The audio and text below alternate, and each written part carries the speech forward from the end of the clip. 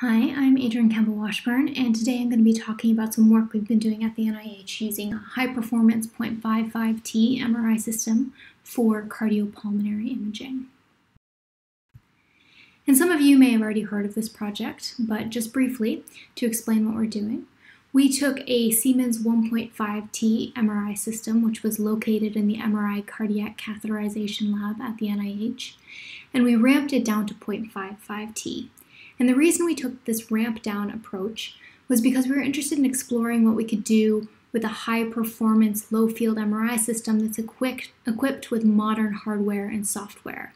So specifically, we wanted to keep a lot of the modern hardware elements that are available in a contemporary MRI system, but operate them at a lower field strength. And we wanted to integrate some of our advanced image acquisition and reconstruction methods in order to recover image quality at lower field. And on this slide, I'm showing some example images from 0.55T. So specifically, I have examples of neuroimaging, spine imaging, cardiac imaging, and body imaging. And I don't want to spend too much time dwelling on these images, but I just wanted to say that overall, we've been very impressed with the image quality so far at 0.55T. I also wanted to point out that we're not the only people taking this approach, and so there's been a lot of recent work in cardiac MRI using the ViewRay 0.35T system. And this work's been going on both at The Ohio State University as well as UCLA. And here I have some example images comparing image quality at 0.35T to 1.5T and 3T for cine imaging, flow imaging, and parametric mapping. And these images are from The Ohio State University. One of the things that we've been working on since ramping down our system was considering how we can generate optimal image quality at lower field strength. And so when we think about the physical properties of a lower field strength magnet, we have longer T2 and T2 star and shorter T1. And this gives us an opportunity to improve our sampling efficiency. So techniques like spiral, EPI, and rosette trajectories perform very well at low field strength.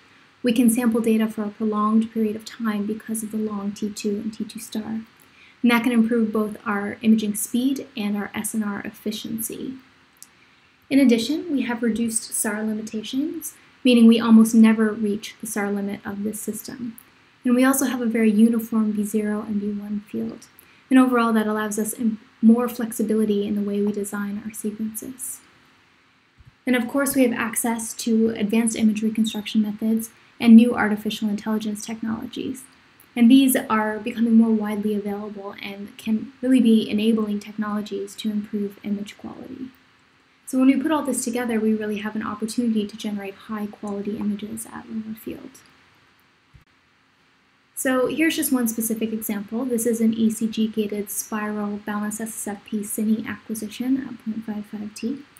And so for this acquisition, we used a redundant spiral in-out with M0 and M1 balancing.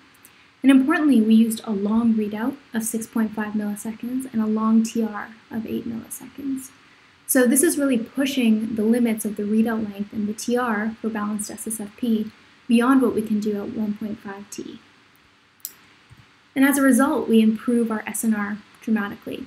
So when we go from 1.5T down to 0.55T, we expect to have about 37% of the SNR by polarization alone. But if we move to these more optimal data sampling strategies that are more SNR efficient, we can recover a lot of the SNR. So we measured at 0.55T with the spiral in-out acquisition 70% of the SNR that we had at 1.5T. So we haven't actually lost as much SNR as we predicted. And this is for the same scan time, spatial resolution, and temporal resolution. The other thing we've been exploring is what we can do with advanced image reconstruction strategies. So here I'm specifically showing an L1 spirit reconstruction applied to a free-breathing rebind cine acquisition.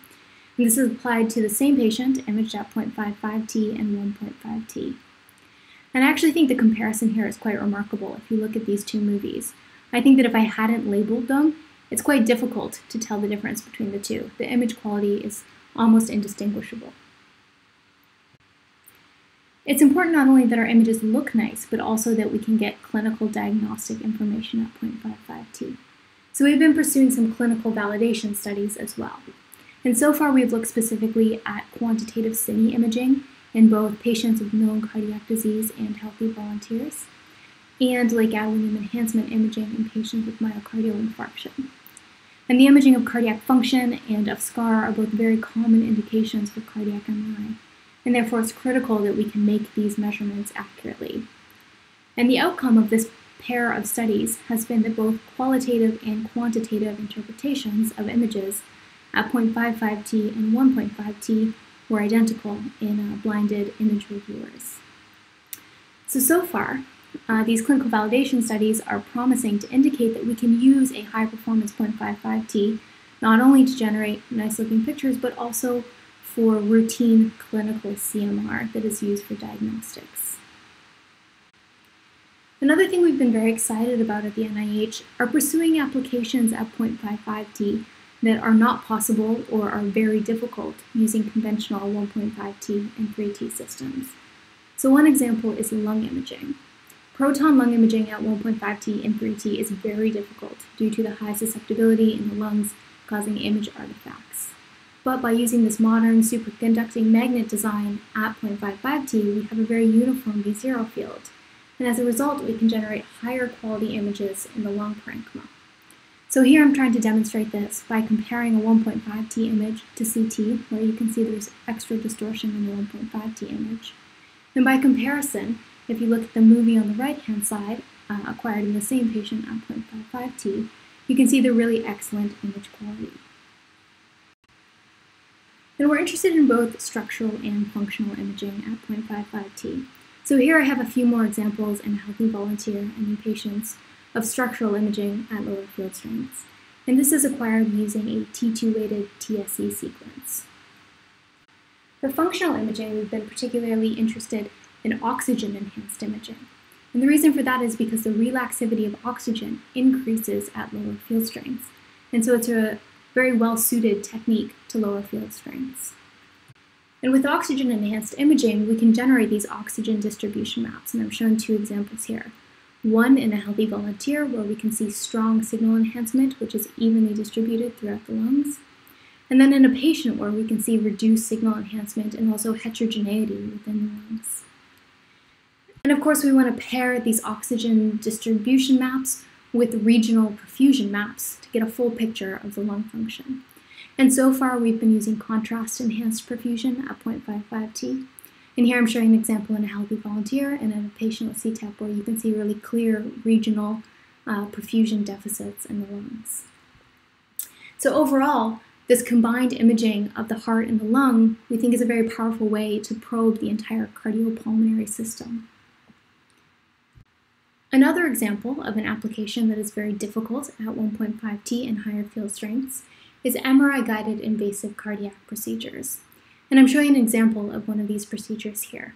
So this is a chemoablation experiment. It's a therapeutic procedure, which is being performed in a preclinical model. And you can see that the device is being navigated throughout the heart, and we're imaging that using real-time MRI. But we're also imaging the effect that we're having on the tissue in real time. And this is the real power of MRI, is to be able to see the effects of the procedure in real time using our flexible image contrasts. But the reason that these procedures haven't been translated more quickly to clinical application is actually related to device safety. So we have two options of devices to use. One is to use the devices that are intended for application in an X-ray catheterization lab. The problem is that these tend to be long metallic devices and are therefore susceptible to dangerous levels of RF-induced heating. The other option is to use devices made of MRI-safe materials, but these tend to be mechanically inadequate for the complex procedures. And the advantage of moving to lower field comes with device heating. So because heating goes with the square of the field strength, by moving from 1.5T down to 0.55, we've reduced heating on these metallic devices by almost an order of magnitude.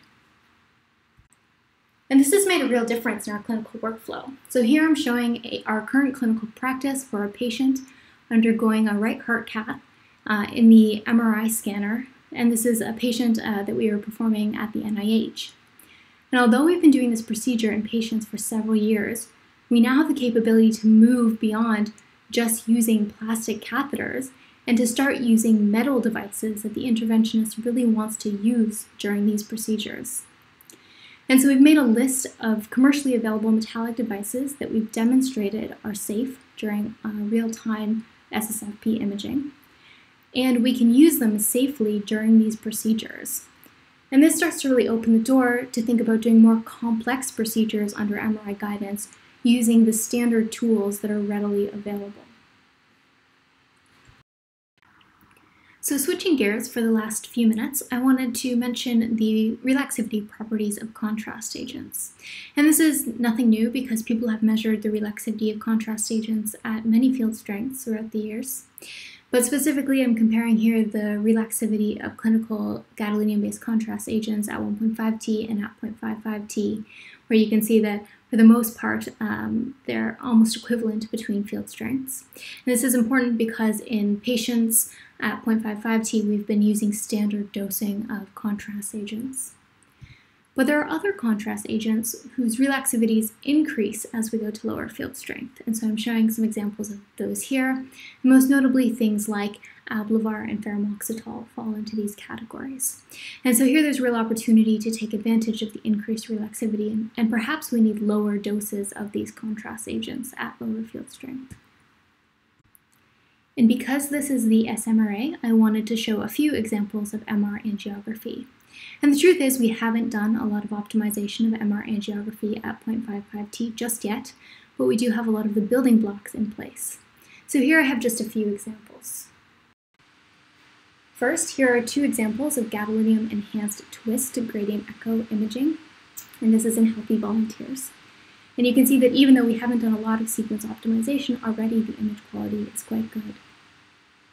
We've also been exploring what we can do with low-dose Faramoxetol. Again, because relaxivity is increased at lower field strength, we can generate really high-quality images with even a lower dose of Faramoxetol. And here's an example of the image quality applied in a preclinical model. And finally, here's a single example of a non-contrast time-of-flight angiography sequence. And this particular method relies on long T1, and of course at lower field strength we have shorter T1. And so in this case, I think that there's still some work to be done to optimize non-contrast time-of-flight imaging before it's ready for clinical application. So just to summarize, we're really excited about the opportunities using our high-performance low-field MRI system, both to make MRI lower cost and more accessible, but also to develop new imaging methods and to develop new clinical applications or improve existing clinical applications. So with that, I'll thank the team at the NIH who have been working on this project, as well as our collaborators at Siemens. And I wanted to point out that we're hosting an ISMRM workshop on low-field MRI next summer if you're interested in the topic. Thank you for your attention.